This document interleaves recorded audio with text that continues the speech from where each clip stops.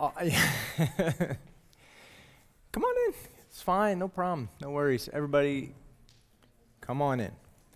My name's Todd, and this is my talk on how I automated my barn.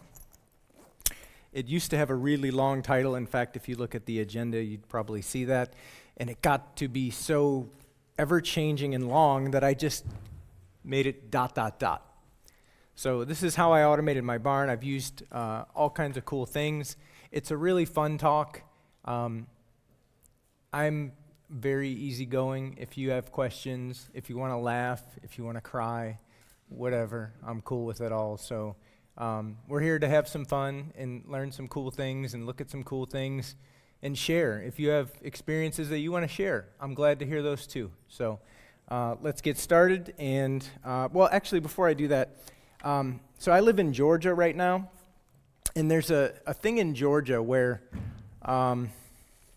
if you're invited to be somebody's guest, you always bring a gift to them. So I wanted to bring a gift for everybody, and what I originally planned on was, where's the line? Okay, there.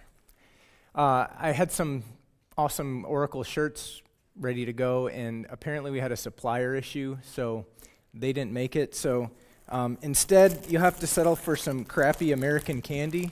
So take one, help yourself, get some sugar before the beers. Here, you can open those. And we'll have, yeah, thank you. Thank you for having me. I appreciate it. This guy knows what's up. We're going to look at Cleveland in a minute here, buddy. This is Oracle's safe harbor statement. It says stuff that you should or should not do, and that's all about that. So about me. First and foremost, I always think of myself as a developer. I may be paid to be an evangelist today, but I have been a developer for 15 years, and in my mind, I will always be a developer, and I think that any kind of developer relations person or advocate or evangelist, whatever you want to call yourself, should always be a developer. To me, that's the only way this works. If I was wearing a suit up here and telling you all kinds of businessy stuff, you wouldn't, I mean, I've been in your seat many times. You wouldn't, I wouldn't want to hear me talk, so. I wouldn't want to hear me talk. Okay. Yeah, so I'm a Groovy and Grails developer. I started off in 2004 with a language called Cold Fusion.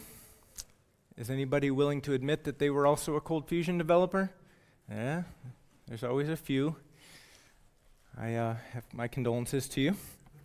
Now, Cold Fusion was great. It got me in the door, and I have nothing bad to say about it, but I'm glad that I made the transition to Groovy and Grails around 2011. But as I said, I'm a full-stack developer, so I'm just as comfortable on the front end with Angular, Node, which is not front end, but with Angular, JavaScript, TypeScript, those kind of things. As I said, I'm a cloud developer advocate. I work at Oracle. Was hired as a cloud advocate, and then a couple months back, I recently moved to the database team under Gerald Wenzel, who's an awesome guy. And so I'm on the database team, but I'm still a cloud developer advocate. I still basically talk about Oracle Cloud, and I just try to focus a little bit more on the database and slip that in and make sure that it's relevant when it's possible. So as I said, I'm currently at a small company you may have heard of called Oracle. Formerly, I worked at AT&T and a government consulting firm in the States called Booz Allen Hamilton. So I was born here, and Max already spoiled it for me. But this is a beautiful city called Cleveland, Ohio, in the Great Lakes region of the U.S. I'm not sure how familiar everyone is with U.S. geography, but it's kind of in the northeast corner of this country. And yeah, this is a beautiful picture of the Cuyahoga River in Cleveland. And this is also a picture of the Cuyahoga River in Cleveland. I didn't do this. So let me get this out there. So Mac, you can attest to this or not, right? People from Ohio, I mean, it's kind of the butt of the joke sometimes in America, right? I mean, at least Cleveland is, that's for sure.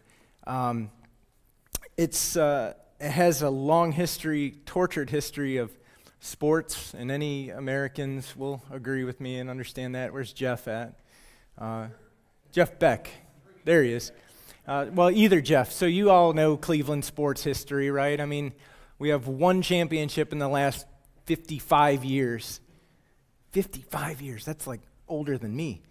But so we tend to laugh at ourselves in Cleveland. And from what I've read, and maybe it's wrong, but that kind of is part of the Danish, it's if you can't laugh at yourself, then, it's common from what I've read, and maybe I'm wrong, but the Danish are okay with laughing at themselves. So I like to laugh at myself. 10 years ago now, I think, there was a series of a couple YouTube videos called these hastily made Cleveland tourism videos. And the joke was that, Cleveland's the butt of the joke, and we're going to do these videos to show, to bring tourism to Cleveland. And the tagline they came up with was this. Nah. It's almost good enough to be true. There's another meme here. Yeah. Go ahead, what? Did someone say something? No, go ahead. Hey, it's almost beer time. Let's talk. Let's have fun. Yeah. But it's not all bad, right? So Ohio has a pretty rich history when it comes to certain things. 7, I believe, presidents were born in Ohio, 7 U.S. presidents, which is a pretty big number, compared to some of the other states. The Wright brothers were born in Ohio, basically the fathers of modern flight, as well as 24 astronauts that have gone into space were born in the state of Ohio, which begs the question,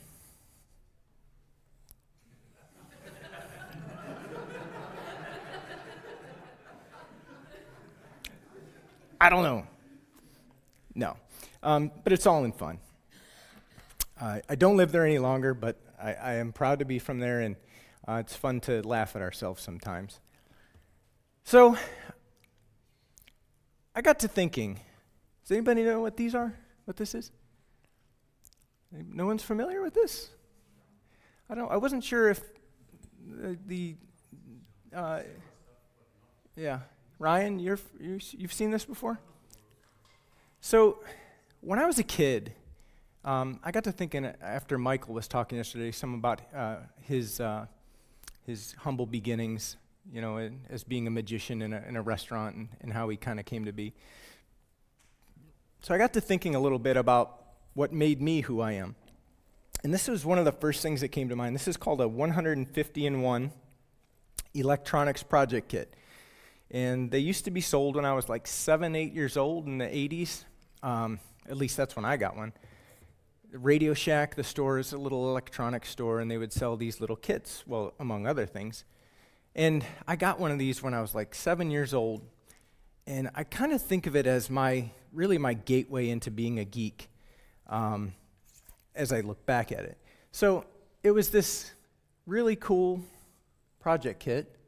And, it had meters and relays and resistors and capacitors and radio circuits. And these little silver guys right here are like these spring-loaded terminals. And you would bend them back, and you could place a wire between the spring, and it would make a connection. So and it came with this big instruction book, 150 different projects. In this particular example, they had other ones, 101 kit, 401 kit. And they had this book of projects you could do. So you would put some batteries in it over on the side over there, and you'd wire these circuits up. So you'd take these little jumper wires, like you see in the bottom corner there, and that's usually what happened to them. They would become this rat's nest of wires, or you'd lose them, or mom would vacuum them up, and you'd be out of luck. but you'd build these little circuits like radios and buzzers and things like that, right? And I kind of think of it as almost like my gateway into this industry. If you think about an electrical circuit, right?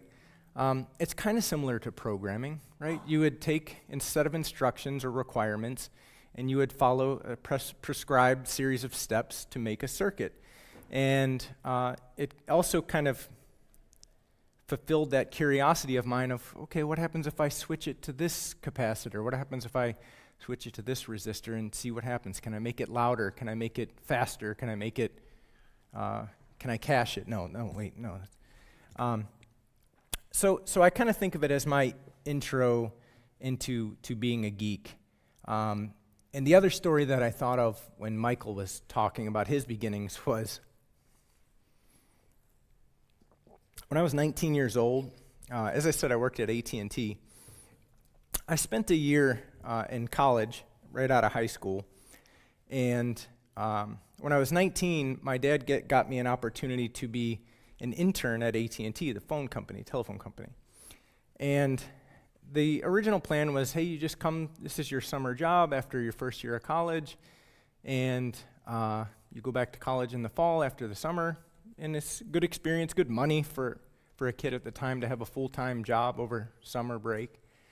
It didn't quite end up that way, but one experience that I had during that time, I kind of think back at, and I'm kind of glad I had it, and I was on an air pressure crew. So in telephone cables, the old copper cables, some of the older ones were lead sheaths of cable, and the individual telephone lines inside were paper-wrapped copper, because they didn't have plastic in the early 1900s, right? So they wrapped them with paper. Well, and they would run in these ducts underground, and they were connected by manholes. Not a foreign concept. But these cables were put under air pressure to keep water out of them, right? So if the sheath was compromised, the air pressure would continually blow out, so the water couldn't get in, because if water gets on paper, your whole cable's shorted and you're in a mess, right? So I was on the air pressure crew at my first summer at AT&T, and our job was to monitor the alarms on these air pressure systems and go and repair, because it's not a permanent fix, you have to go repair the cable. You can't hope the air forever keeps the water out. So my job was to be a helper on the air pressure crew. And so the memory I have was one day we went to this manhole. We had an alarm, and we popped the manhole lid. And this was in downtown Cleveland, the city that we saw earlier, right in the center of downtown, real busy, hot summer day. And we popped the lid on the manhole, and it's a big, deep manhole. It's like 10, 12 feet deep. Thing's full of water, right? Just nasty, mucky, gross water. And so we take the pump, we drop it in the manhole, turn on the pump, go get a coffee, drink coffee. You've seen American workers, leaning on the drinking their coffee. Well, that's what they're doing. Usually, they're not always being lazy. They're waiting for something else to happen. So the pump, the water comes out of the manhole, and he gives me this paper suit, and I put this suit on, and it's like a hazmat suit kind of thing. It's just this paper suit, and you zip it up, and you put your gloves on and your hard hat. And he says, all right, go on down. So I climb down the ladder. I get to the bottom, and it's just muck everywhere. Just, mud and nasty, gross stuff. So I get down there, and I look up, and I see this bucket start coming down. He has a rope, and he's lowering this bucket down.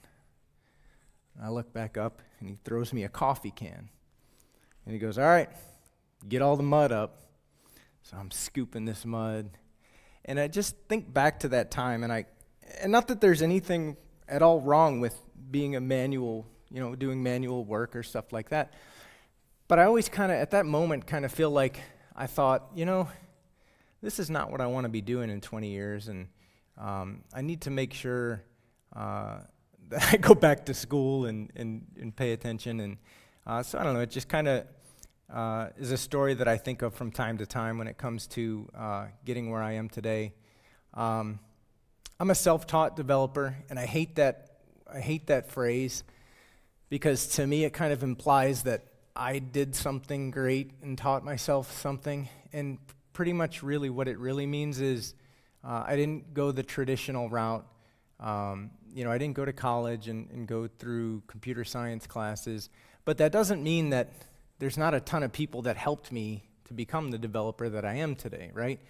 When I started in 2004, back then, I kind of wish it was still this way. I feel like it isn't. But there were so many blog posts.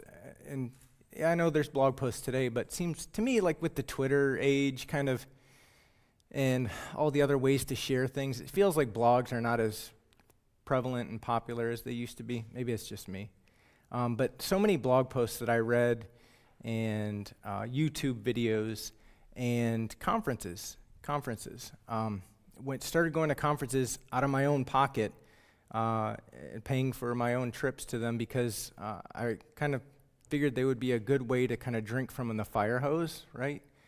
And you get introduced and inspired to so many different topics at conferences. Anybody, this is their first conference ever? Yeah, you? Couple? How many have been to every great conf? So we have a range, right? But, some people, some wives, I don't know, maybe, some husbands, think that we just come here and just drink up and just live it up. But it's so much more than that, right? I mean, that's part of it, but... Okay, that's a big part of it. No. Don't let my wife watch this. No, just kidding. That's part of it, but really, you can learn so much. I sat with Andres earlier and learned more about Gradle in a half an hour than I've learned from anything that I've read or watched online about Gradle. And that's invaluable, right? I mean, he's doing his job, he's showing his passion and telling me about the product that he loves, but I got so much out of just sitting there with him and talking for a half an hour, so much more than I could have gotten if I went home and read the entire document. It's that real-life experience that we get from coming to conferences. My last two jobs that I've gotten in this industry, one at Booz Allen Consulting and one at Oracle, both of those jobs are a direct result of people that I met at conferences. So, excuse me. The first one was he got to know me due to and another big important thing is he got to know me through some of my open source contributions at the time. He saw my projects that I had put out there, and we met at a conference, hit it off, and he wanted me to join his team, and it took a year before I was brave enough to join, but I did, and I don't regret it, and it was probably one of the best moves. It was the best move in my career going to that firm. After I moved to Georgia, and I'm getting a little ahead of myself here, but I met another guy, Vincent Myers, at DevNexus in Atlanta conference. He's one of the organizers. He works at Oracle. He called me March of last year, and he said, "Hey, we have an opening for cloud evangelist. Are you interested?" I said, "Sure, let's." So my point being, the connections that you make here, you may not realize it, but they can really affect the trajectory of your career. And hey, come on in. You got any beer? See, the networking is invaluable. The topics that you can learn about and be introduced to, the people that you can sit down with and just pick their brain, who are more than willing to do it. Jeff, Brown, Jeff Beck, all these guys that are just these experts on their particular area of expertise. Michael, everyone. I don't mean to exclude anyone. Jen, I know some people have talked about sitting down with you, and Mac. It's just, conferences are awesome. I love that I can do this as part of my job and that I get to come and talk to people, and I'm starting to ramble, so I'll move forward. Yeah, we're running out of time here. So anyways, after I got out of the manhole, a couple years later, I got married and I moved to Medina, Ohio. It's a little town in the suburbs. And then in 2014, my wife and I were kind of getting to the point, and I've talked to some other people here. It's funny that are getting to the same point. But we got to the point where our kids were 8 and 6, and we were living in the suburbs, both of us working full-time, these 12-hour, 13-hour days, both of us. You wake up at 7 a.m., and you get the kids off to school. She goes to work, I go to work. Well, I work from home at the time. But my son was in kindergarten, so I would have to go get him. It was only half day. So I would have to go get him at 11:30, come back home, feed him lunch. So it's just, point being, we were going crazy, killing ourselves. And we said, you know what? If we're not careful, 10 years from now, 12 years from now, they're going to be gone, and we've just wasted our children's childhood. So we said we need to do something about this. And we took the crazy, sometimes thinking step of moving 600 miles away. And my wife quit her job, and it worked out awesome because we had time to spend with our kids. We had time to spend with each other and build our relationship, which is obviously important. And we moved here. This is a town called Blairsville, Georgia. It's 2 hours north of Atlanta, kind of on the North Carolina border. Beautiful lakes, forests, mountains. It's the start of the Appalachian Trail, which goes from 10 minutes away from my house all the way up to Maine. Huge trail. People hike the entire thing sometimes. It takes them like 3 months to do the entire trail. It's so long. It's like, I guess, how long is Denmark? Miles? Anybody know? It's probably like 4 Denmarks long, I would guess. Just guessing here. But the reason I tell you some of this about me starting in Cleveland, moving to Georgia, is so that you don't think I'm some sort of just redneck Southern American hillbilly. I do have some kind of different background. But one of the things that we did when we moved to Georgia was what a lot of people do, and we started a little, what they call a hobby farm. We got a pig, we got originally 8 chickens, now 6 chickens, unfortunately, and we built a little pasture, and quickly kind of learned that owning a barn is a lot of work, and owning animals is a lot of work, right? Every morning you have to open up the barn, let the animals out, make sure they have their food. This time of year it's like 36 Celsius, so it's like super hot, so you have to make sure they have fresh water. You have to put ice in the water every few hours to make sure it doesn't get too hot. You have to clean up the barn, and that's, if there's one thing I could automate, it would be scooping up chicken poo. But I haven't figured that one out yet. But it's a lot of work. And at the time, I was working with Booz Allen, and some of our customers were using Linux servers, and I wanted to learn more about Linux. And you're probably asking yourself, how in the hell does a barn have anything to do with Linux? But one of the things that I had also wanted to do was learn more about Raspberry Pis. And so what I did was I built a little system. And I got some wires and sensors and a Raspberry Pi and a webcam, and I put it in this little enclosure. You have your temperature sensor over here. You have the webcam right there. You have a door sensor up there. And I built this little system so that I could do some basic automation, but nothing like crazy. It was, like I said, just an excuse for me to learn more, actually use Linux, get into the Raspbian operating system and play around, and how can I deploy an app on here? How do I update packages? So this was like 5 years ago, and it was really a fun thing to do. And now that I think about it, that kind of looks like that 150-in-1 kit that I played with as a kid. So maybe there was a little bit of nostalgia involved with me geeking out and creating these circuits and that. So this is what I like to call version 1. It had temperature and humidity monitoring. There was a door sensor, a flame sensor just in case the barn caught fire, RF outlets that I could control via scheduled tasks or on demand, which is kind of cool. That meant that was one less thing I would have to do every night, because every night when my chickens would come in, their door would be open, but it was kind of dark inside the barn because chickens will come in to the barn when they're ready for bed every night. You don't have to round them up because that would be pretty difficult.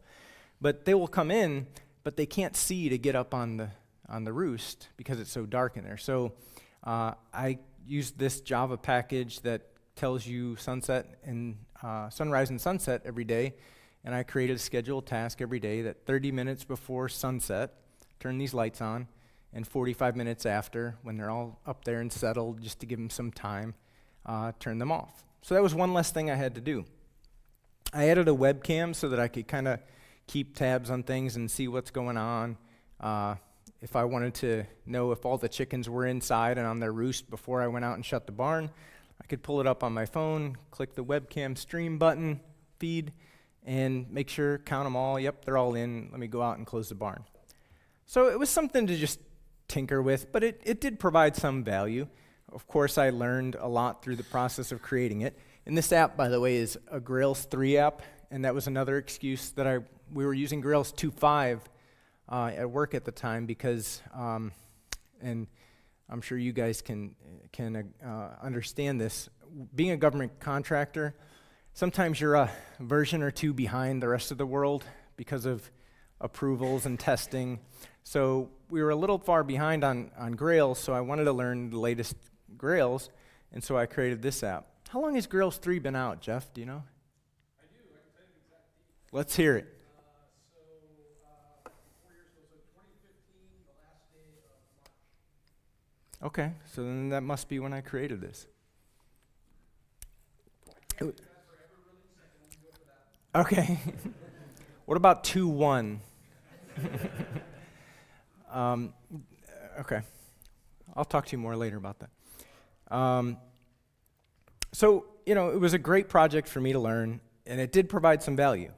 But if you want to think about it in terms of being a true automation type system, it did have some shortcomings, right? One being that it wasn't web accessible. I couldn't access it outside of my local network because the web app ran on the Raspberry Pi, and I didn't want to take the risk of opening up firewall ports and having potential, because everybody wants to hack a barn in North Georgia. No, but if you open that firewall port, you're opening yourself up to vulnerabilities, and I didn't want to mess with that.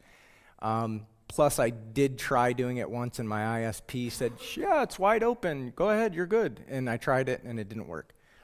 So I think they lied to me. And it had limited features, right?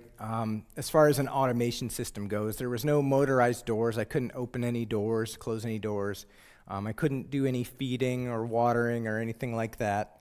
And there was no data persistence at all. It was just all on-demand data. When you open the web app, it would read the sensor and provide that data. You could refresh the page, of course, to get the latest value. But there was no push or anything, and there was no data persistence. So the door sensor, if my son told me, if I asked him to close the barn last night, and he said, sure, Dad, yeah, I'll do that, and he didn't, I have no way of looking at a log of data and saying, no, you didn't. The door was open all night. So, I wanted to add some data persistence. So when I joined Oracle in September, I was once again faced with this enormous task of learning a whole lot of stuff in a very short period of time. Oracle Cloud has tons of products, and I wanted to learn as much about everything that I could in a short period of time. So I thought, well, why don't I revisit this barn project and see what I could do and actually kind of do some things that I didn't do the first time around. And so those requirements are, obviously, it had to be cloud-based, right? I mean, it wouldn't make much sense if I didn't cloud-base it. But on top of that, I wanted to have a real-time web-based interface so that the sensor data would, yeah. There you go. That's it. Thank you, sir. Micro IPA. This is a preview.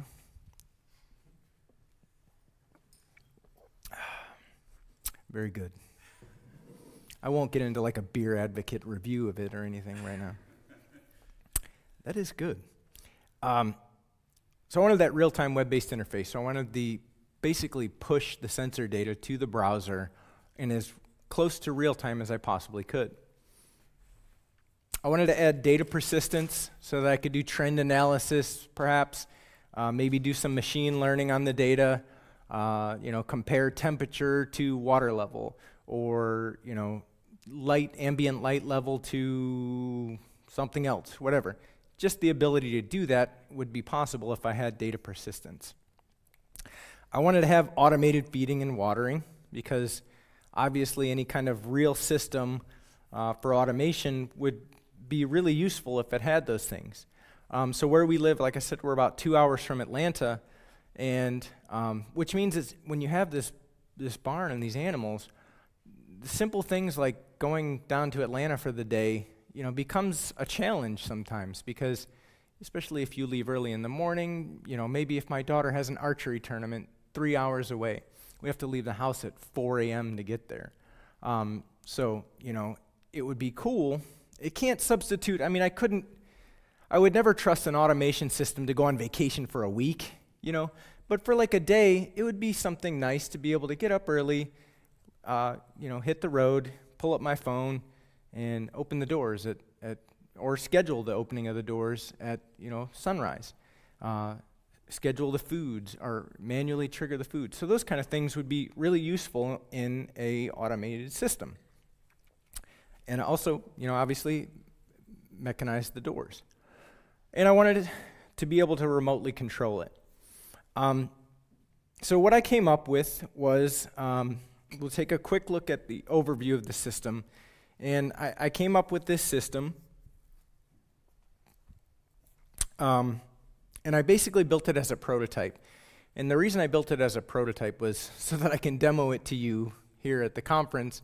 If I were to build this, well, a couple reasons. So I can demo it, and two, because it would be really expensive to buy all the actual, large motors, large enough to open doors, gear drives, those kind of things, and all the cabling and all the power. It would be kind of expensive to build this full scale.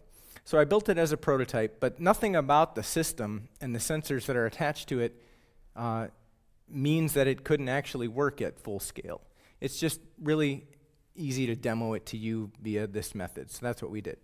So I want to give you a quick overview of it so you kind of understand what you're seeing, and hopefully it'll make sense to you.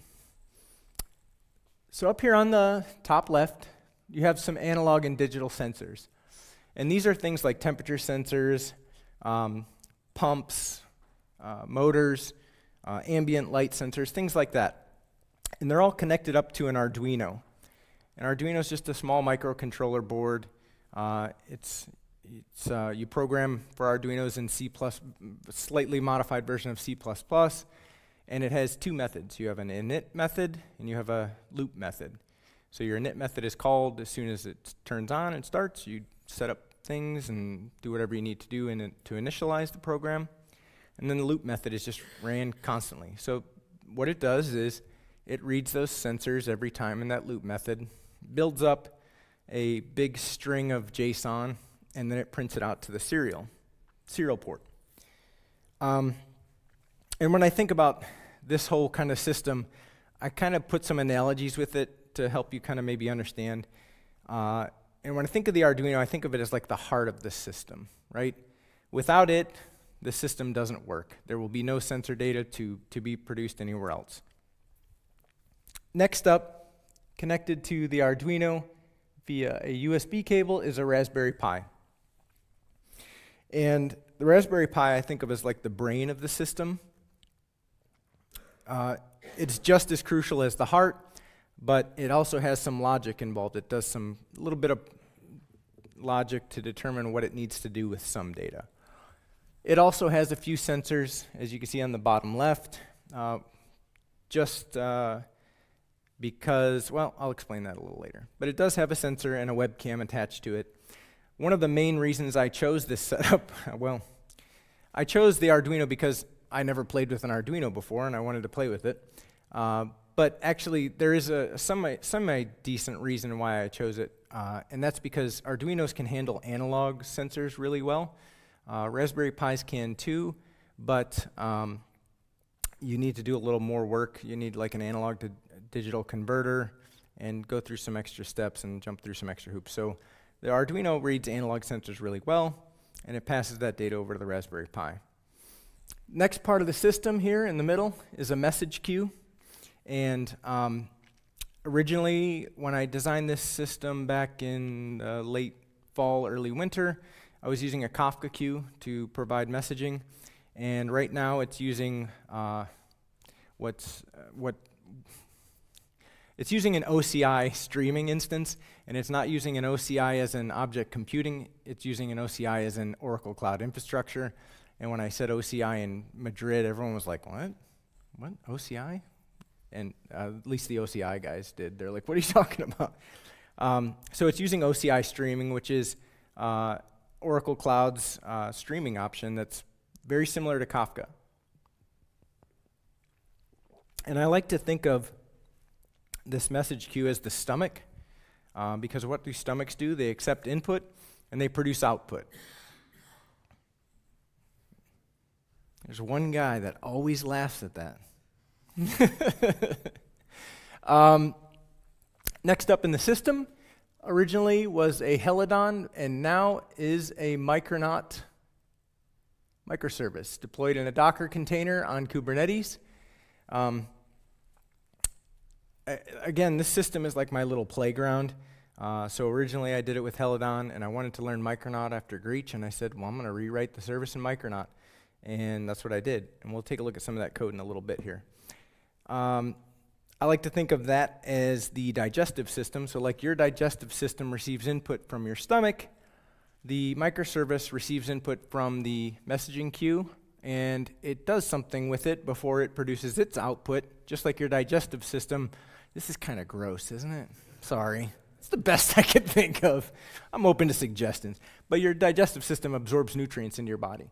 So the digestive system Micronaut, and that's probably the first time you've ever heard that, will take your data and persist it into the database. So just like your body does that. In the Angular front end, no more gross stuff. This is the skin. This is what you see when you look at the system, right? So you see your face or your skin, and that's what the Angular system is. Down at the bottom, there's some other pieces. There's an object storage instance that talks to a serverless function that pushes messages to my mobile, and we'll take a look at that here shortly. So let's take a look at the demo. And I did some other reading about Danish culture, and apparently there's something called failure cake. And I do not want to eat failure cake today, or failure beer. So it should work great. I'm going to mirror this so that it's much easier. And so what I'm doing first is I am opening a VNC connection to the Raspberry Pi. There we go. And so this is the Raspberry Pi. I've remoted into it. And on the Raspberry Pi, there is a Groovy jar, a jar created with Groovy that has a script that will produce our data and push it into the message queue. So we can start that script up. And before I do that, here's the web interface. Let me launch the my webcam here as well.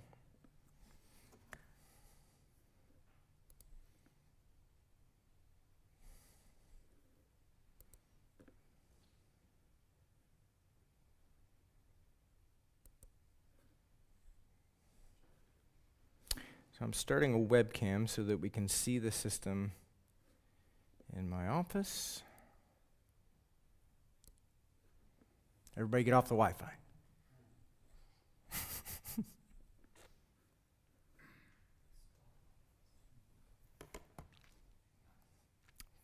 your cake. There we go.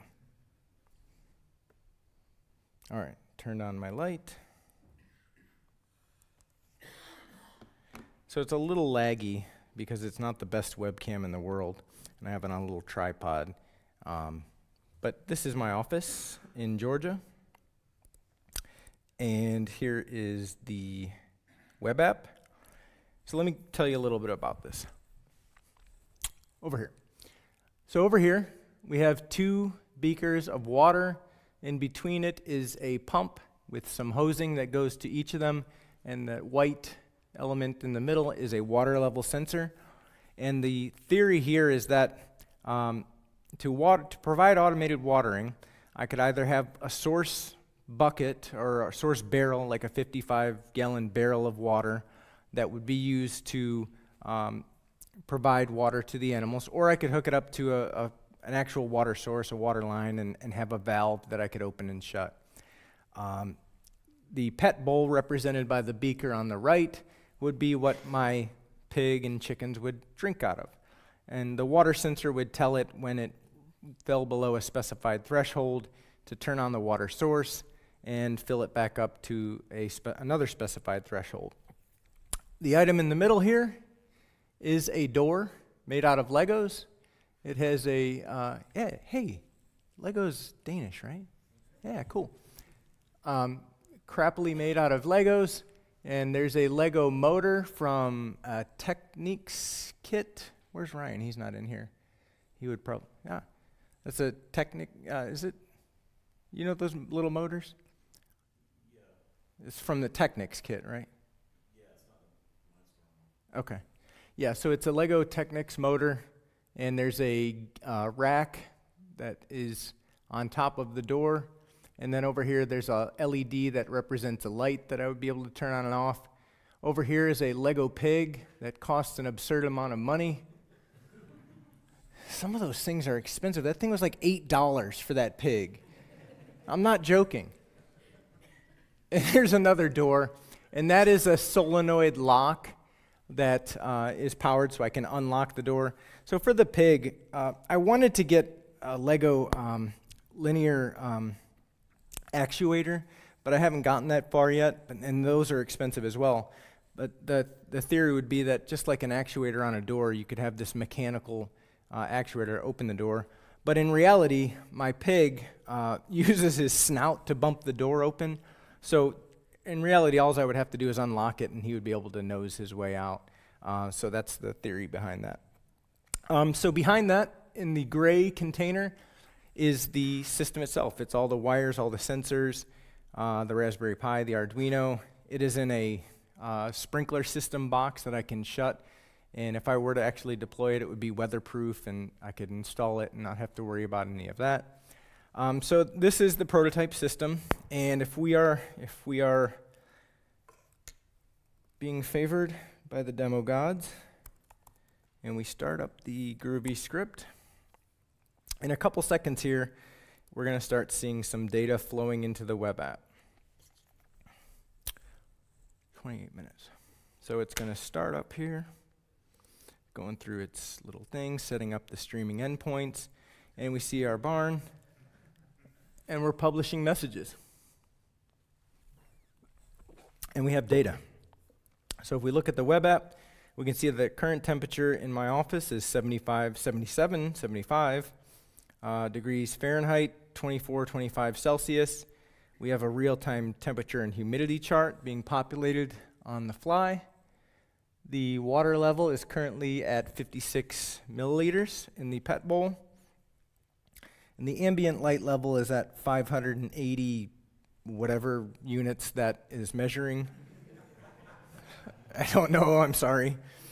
And then down here we have the ability to take snapshots. So if I click the Take Snapshot button, what's going to happen is a message is going to be sent back to the Pi.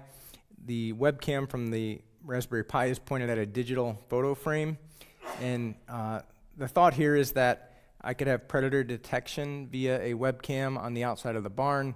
If any, the area where we live, there's black bears, there's coyotes, there's foxes, there's all kinds of predators. And that's not why I only have 6 chickens now, but They could potentially, come after my animals. And so in real time here, we got a picture. And I have some random nature scenes mixed in, and we'll see why in a little bit. But in this case, this is just a tree scenery, so everything in my simulation here is great. There's no predators to worry about. If we take another one real quick, when it finally comes in, we'll see that. So yeah, the data is being pushed live. If we come over here, and let's say we wanted to turn on the light. We would click the turn light on button, and with my slow, laggy webcam, we should see that light come on. Awesome. And if we click the open door button and take another sip of beer. Cheers. So, were you going to clap? Go ahead. It's fine. You can clap.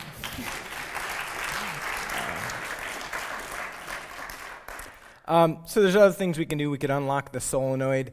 It's kind of hard to see over there on the right-hand side, so I won't do that.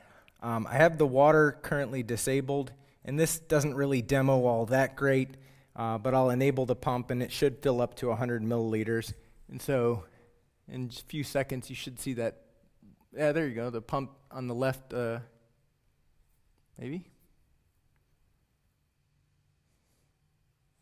Oh, my phone is buzzing. So while we're waiting for that, my phone buzzed because what happened when that picture was taken, it was stored in object storage, and the object storage instance is tied to cloud events, and every time an object is persisted to that bucket, a cloud event is triggered, and the cloud event calls a serverless function. The serverless function is another groovy serverless function, and it does some image analysis via a third-party API, and I really better get moving because we're running low on time and I want to show you code. But that will actually go and do some analysis. In this case, you can see the result. It's found, apparently it doesn't see a bear in that picture, but I see a bear. But a lot of times it'll find like predator or wolf or something like that. And I guess the idea here is to know when there's predators in my yard, but if I'm in Atlanta, I'm not really sure what I'm going to do about it. I did have some thoughts, like maybe I could add like an ultrasonic noise or some bright lights that I could trigger and turn on to scare them away. Or like somebody said, like Jacob said, a shotgun maybe wired to it. Right? So yeah, you can see, I don't know if you noticed, but the water level did go up on the pet bowl over here on the right while we were playing around. And yeah, it's still updating on the chart here, but now it's at 100 mils, or right around there. So yeah, so that's cool. That's the demo, and let's take a look at some awesome code now.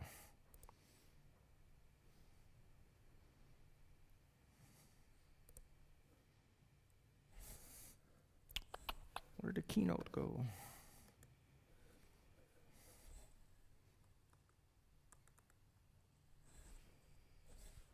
Oh, Mac, why do you do this to me? Let me bring it back. Yeah, my wife will get it.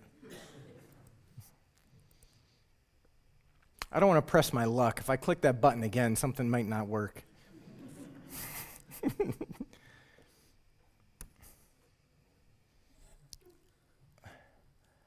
All right, this happened to me earlier before you all came in. Look at my cursor. Why is it stuck like that? I think I have to do this and then plug it back in.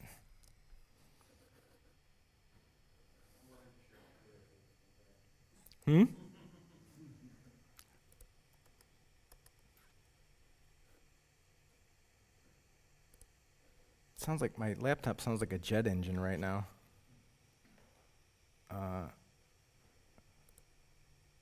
We'll close that later. All right. Let's take a look at some code. I'm sorry that I'm running so long here. So the first thing I want to show you is what I call the outgoing flow. And this is the Arduino. This is C++ code. I'm not a C++ expert, but just to give you an idea of what's going on here, within the loop function, we have a the collect temperature function is not within the loop function, but we have a collect temperature function that reads the pin that the sensor is connected to, in this case a temperature sensor.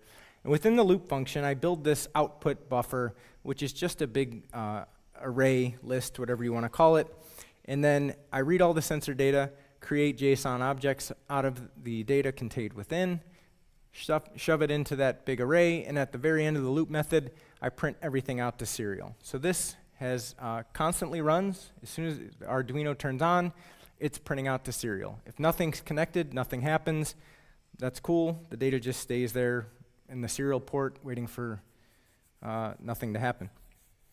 On the next piece, the Raspberry Pi has, this is the Groovy script on the Raspberry Pi, and it checks whether the COM port, the serial port, has any bytes available. If not, it waits a little longer, and if it does, it will read the serial port, convert the byte array that it reads into a string, parse that string into, parse the JSON in that string.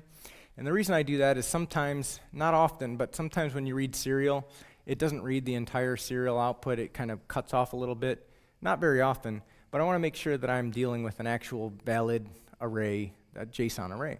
So I parse it to make sure, and then finally I use a message producer to send that, converting it back to a string, so I can push that message up to the messaging queue. And that's just because all messages sent to the messaging queue have to be a string. The Raspberry Pi, this is the message producer. And so this is using the OCI streaming, the Oracle Cloud SDK. And we create a message details object, a message details request, put the string that we want to send as a message into it, and finally call put messages. So it's very similar to a Kafka producer. Maybe a few more lines of code, but not much really. We're just sending a message to the message queue, and that's all it takes. So at this point, I kind of realized I had a problem on the microservice side of things. I wanted to consume all of the events that are on that topic, even if there's no front-end clients connected. So I didn't want to wait until someone connected to the browser to read these events. Like I said, I wanted to have that persistent data so that I could have that log of events that I can check things and do analysis and that sort of thing. So I knew that in the microservice, I needed to spawn a thread immediately when an app starts and consume all of those events, again, even if nobody's connected. And at the same time, I did want to push all of the events to connected front-end clients. Now, I could have created two different message consumers and done it that way, kept one in the controller and one in the other thread so that it's always running. But I thought maybe a better solution would be to use the observer pattern. And Jeff, avert your eyes. This code may not be very pretty to you because I'm still kind of learning this myself. But basically what I came up with in the microservice and the Micronaut side of things was using RxJava to create an event bus. And this event bus is how I would broadcast within the application that an event was read, and if there is a client connected, that it needs to broadcast that out to the client. So I used, like I said, RxJava, create this publish subject, have a send method that calls on next, and sends that barn SSE event to any connected clients. On the consumer side of things, I create a cursor over here on the left, and then I start looping over that, I call get messages, and whatever results I get from that, I loop over.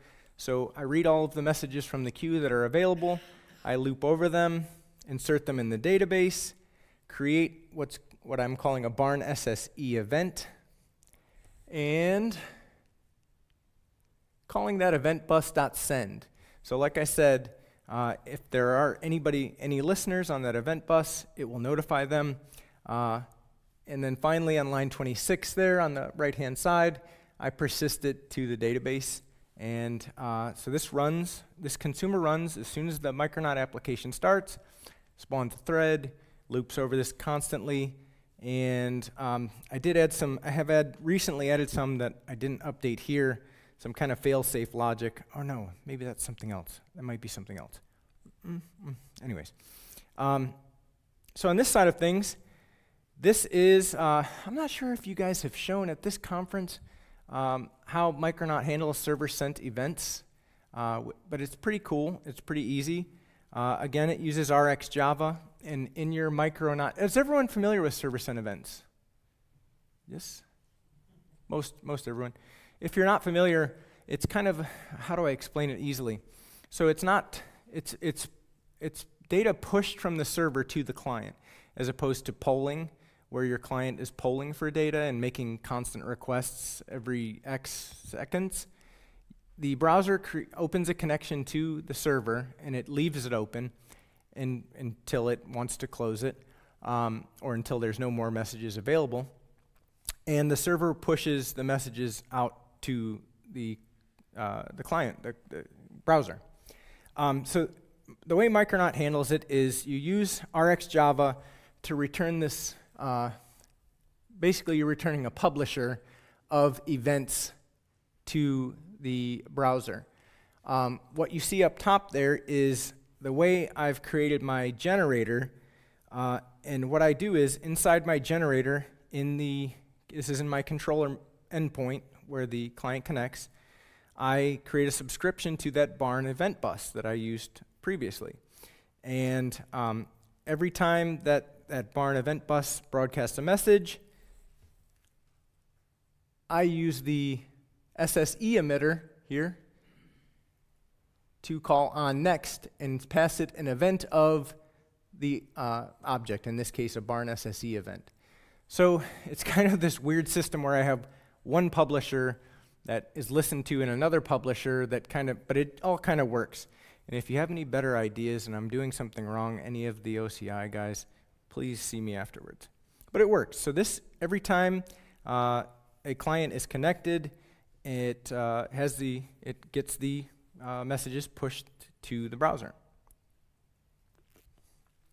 Then on line 14 and 15 there, you can see if the SSE emitter is canceled, it calls on complete and it disposes of the subscription to kind of clean up after itself. So this kind of looks like this. The data comes from the sensors to the Arduino, gets passed to the Pi, to the message queue, to the Micronaut, to the database, and to the front end. Simple. Now, there's also an incoming flow, right? So anytime I click on a button or a link or something, I want something to be able to happen in the reverse direction. So the way I solved this was using Angular posts to the microservice. So I send a message from the browser in a simple post. It is a JSON object. Send it to the browser. And then I have a separate topic on the events, on the streaming queue that goes kind of in the reverse direction, right? So the producer is on the microservice side in this case, and the consumer is on the Raspberry Pi side, as opposed to the other way, where it was like that. So it sends a message that way. The Raspberry Pi has a consumer that consumes that topic, and if it gets a message, it writes it to the serial connection. The Arduino reads the serial connection and does what it has to do. So what that looks like is kind of like this. This is the Angular front end. There's a control door function. It has whatever door number I want to control, and it basically, the main point here is down on line 19. It just makes an HTTP post to the barn control endpoint, sending a little JSON message telling it what it needs to do. The microservice, this is the simple the post method on the controller side of the microservice, and it simply calls message producer.send, and it sends that message in the reverse direction. The consumer looks almost identical to the other side. The only difference being here on line 7 on the right-hand side is I call Arduino service.send, and that writes to serial, and this is how that looks. It just uses comport.write bytes, and it prints it to serial. And then the Arduino, it just reads serial, has a big switch case, figures out what it needs to do, figures out what it needs to do it on, and it does it. And obviously that would look like this. from the front end to the microservice to the message queue to the Pi to the Arduino and out to the sensors. Now image capture, this is kind of neat, and there's a specific reason I want to talk about this, and it's kind of fun. So there's a motion sensor that runs on the Pi, and again, like I said earlier, the theory is that you would detect motion, it would take a snapshot, and we can also do it on demand as I demoed. The Groovy script uses a library called Pi4j, and it just gives you a way to interact with the Raspberry Pi sensors via a nice Java library. There's an event listener that's created with Pi4j, and when it is triggered, it will take a snapshot from the webcam, uploads that to object storage, and it uses the Amazon S3 API. Hello. 10 minutes? Okay, cool. So the cool thing is that it uses the Amazon S3 API.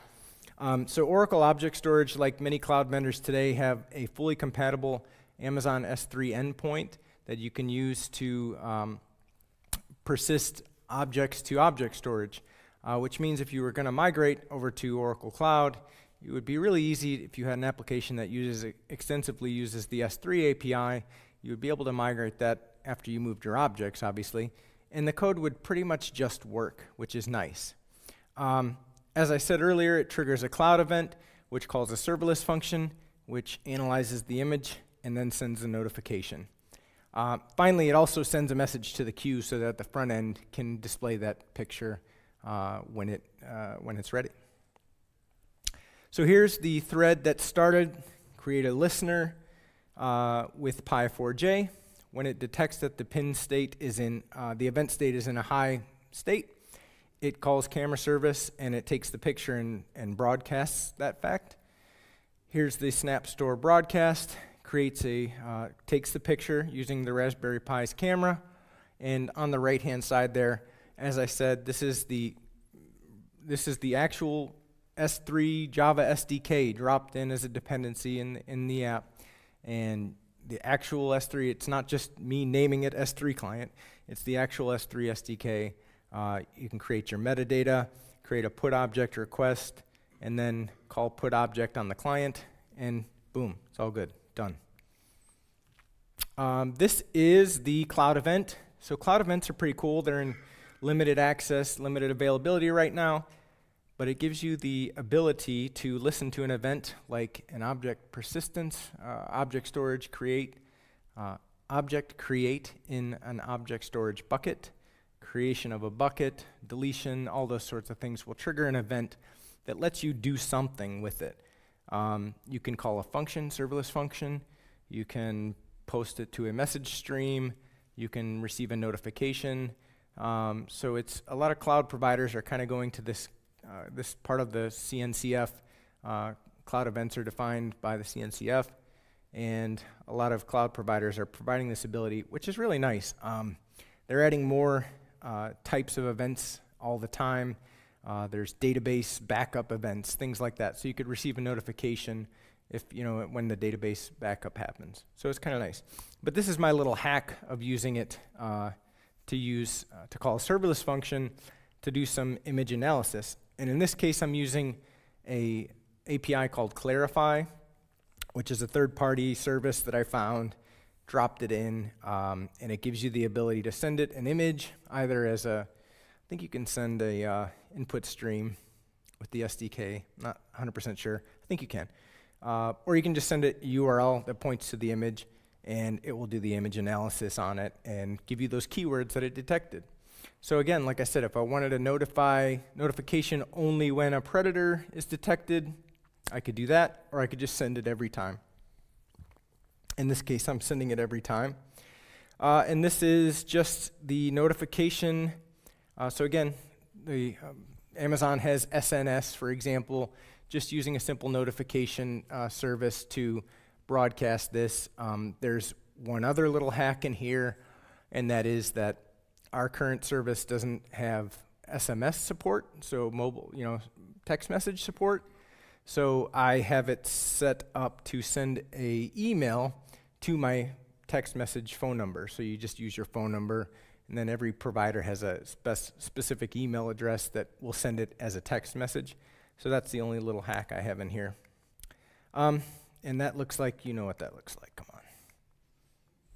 6 minutes. What's that? So persistence, and this is one thing I do want to show you because it's really cool. So as I said, I use Oracle Autonomous DB, our cloud database offering, and particularly the service called Autonomous Transaction Processing. And what I do here is I store JSON data in a traditional database table. When I first came up with this system, I sent it out, and who is now my boss, Gerald, who wasn't then, sent it back to me and said, why don't you use ATP for this? And I said, well, it's dynamic, unstructured data. You know, I'm just using Mongo to store it and pull it out. He goes, yeah, you could do that in ATP. I said, what? You can? So apparently, and I can't believe I didn't know this, but most major RDBMS have JSON column support nowadays. And you can put an actual JSON string in a column, which you could always do, right? I mean, nothing ever stopped you from shoving it in a varchar max column. But the fact is, you can actually query that data with this support, which is really cool. So here's an insert. My barn event is shown on the left, and on the right, we just use plain old SQL to insert this into the barn event table. I have a type column, a data column, and a captured at. So the data is just the actual event data itself. So the temperature data, the water level data, the door sensor data, those kind of things. And like I said, that's all unstructured, right? Every event could be different. So if I were to do this in the traditional manner, I would have to create a temperature event table, Celsius column, Fahrenheit column, you know. And I didn't want to mess with all that because I wanted it to be dynamic. What if I wanted to add some data to this structure or this event? What if I created a new event? I didn't want to have to mess with the database every time that I added or changed events. So here's the really cool thing about it. You can actually write queries like this, and you can see here that I have select all from barn event where data.Fahrenheit is greater than 75.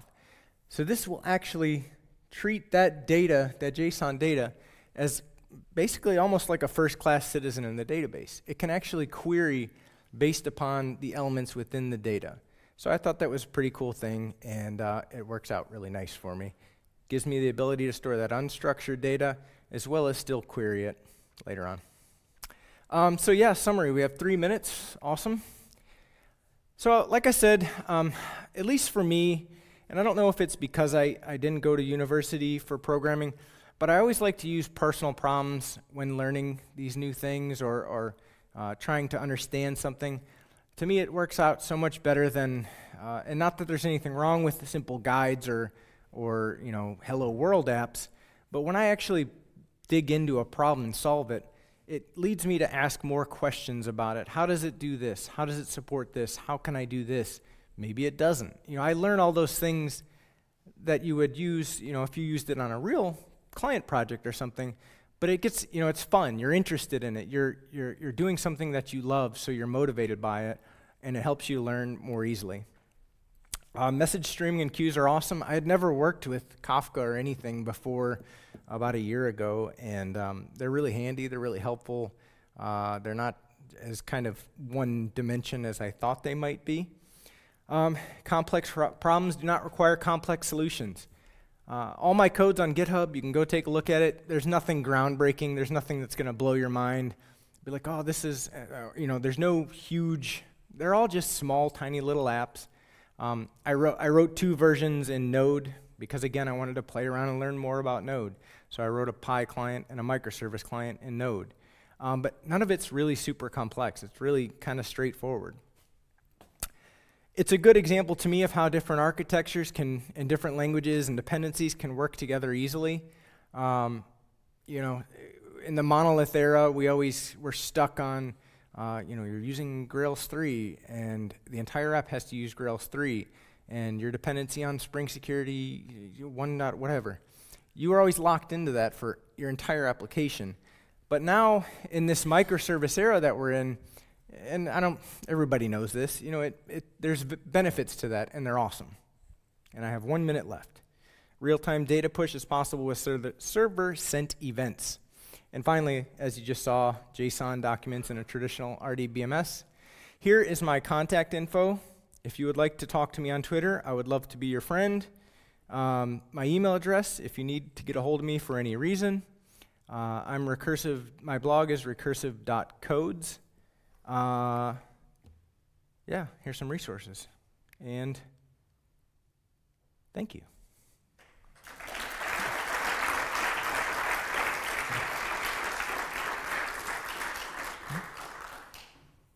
Cheers. Skål.